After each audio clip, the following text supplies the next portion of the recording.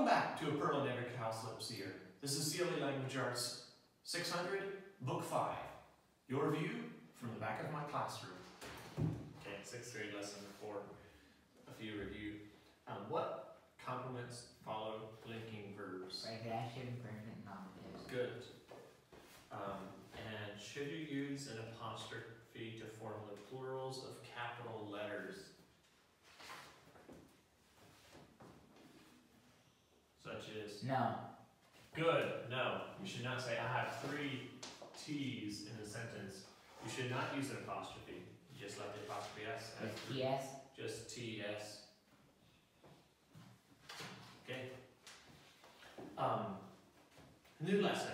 Lay, lie, raise, rise, set, and set. Lie, lay, and I wrote them in this order. Rise, raise, because the first one is always something that you do, and the second word is always something that you do to something else. Lie. Today I lie on the couch. I'm just doing it. Yesterday he lay on the couch. He just did it. And many days he has lain.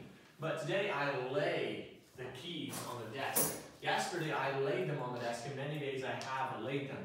Those always have to have something that's receiving the action of being laid, a direct object. Today I rise to meet you. Yesterday the sun rose to meet us. Every day the sun has risen. It's doing it by itself. Well, God is doing it for it, but it's doing it by itself. I raise my hand, or I raise corn. Many times we raised pigs to eat, and many times I have raised pigs. These always have something that's receiving that action, some kind of direct object. Today, I sit in my desk. Yesterday, I sat in my desk, and many days I have sat in my desk. But today, I set the coffee on the table. Yesterday, I set the coffee on the table. Many days, I have set the coffee on the table. Again, the coffee, there's always something receiving the action. There's a direct object for that one. So, lay, raise, and set always have direct objects. Where this list gets the trickiest is here where you have lay and lay. Past tense of lie is lay. So yesterday I lay. And present tense of lay is lay. He lay the papers on my desk. So you need to kind of figure out which tense it is to make sure you're using the right one. But other than that, remember the direct objects. It's not that hard, I don't think. The pack rat lay or laid the rusty nail down. Kind of hard. Laid. Laid. You'll never ever have lay. I guess if he's doing it today the pack rat laid a rusty nail down. Let's be safe and go with laid. That's yesterday.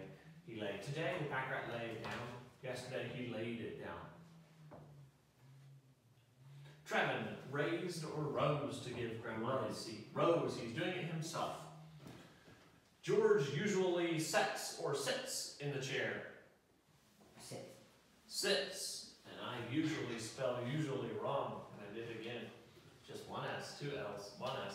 Usually sits in the chair beside the stove. It's where he does it himself. Alright, carry on with your work. Keep them straight. Remember, some have direct objects. You do to something else. Other ones you do to yourself.